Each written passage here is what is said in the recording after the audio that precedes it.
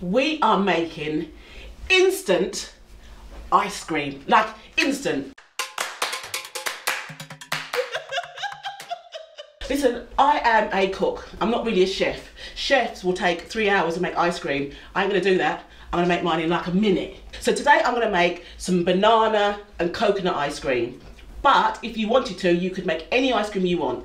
So what I've done is I've got my banana, and you can use overripe ones. I've peeled it. It's really important when you're freezing bananas. You need to peel the banana and then pop it in the freezer. If you try and peel it afterwards, all those little stringy bits that kind of hang down your mouth, you get those in the ice cream and you don't want that.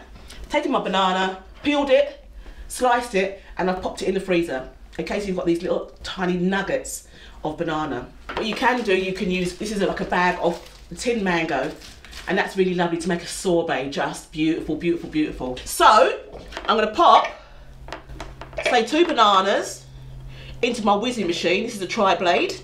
Okay, and remember, the banana's actually got a lot of sweetness in it, so you don't need to add any sweetness, but you can add some honey. Then I've got some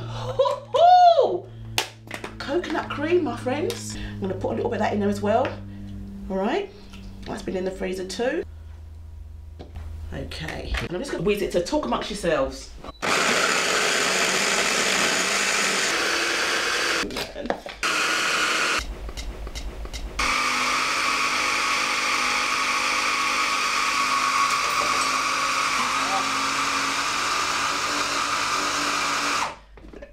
Oh my days. Look, excuse me for being so excited because this just gets me going. I'm just going to show this to you, John Joe, because you have to see it up close. Got that, mate? Got that, mate? All right. I'm going to get my spoon. Oh. And look at that soft scoop. Absolutely divine. In the bowl. Coconut cream, bananas, but let's not stop there, people. Chocolate drizzle. Hello. Ooh. Just a little bit more because no one has ever said no more chocolate. Whoever said that? Then I've got some toasted coconut, bish that on, and then leftover pastry.